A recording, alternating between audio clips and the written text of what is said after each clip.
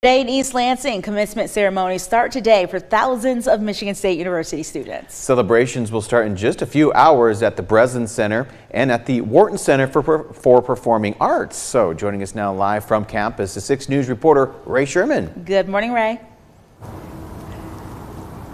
Hi, good morning. Yes, over 9,000 MSU students will be graduating today at the Breslin Center. I am here right now. Also, they're going to be at the Wharton Center, but I'm here at the Breslin Center. And yes, today kicking off with those individuals majoring in osteopathic medicine. Now the rest of the weekend follows with other majors, and students will either officially receive their bachelor's, master's, or doctorate degrees. According to interim president Teresa K. Woodruff, MSU's spring 2023 graduating class possesses the ability to shape a new era for life-changing discoveries, life-saving technologies, and impactful public policy to create a better tomorrow for us all.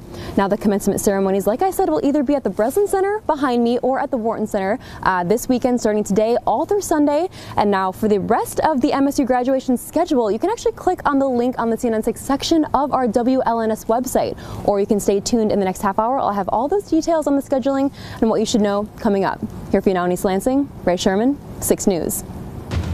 From Storm Tracker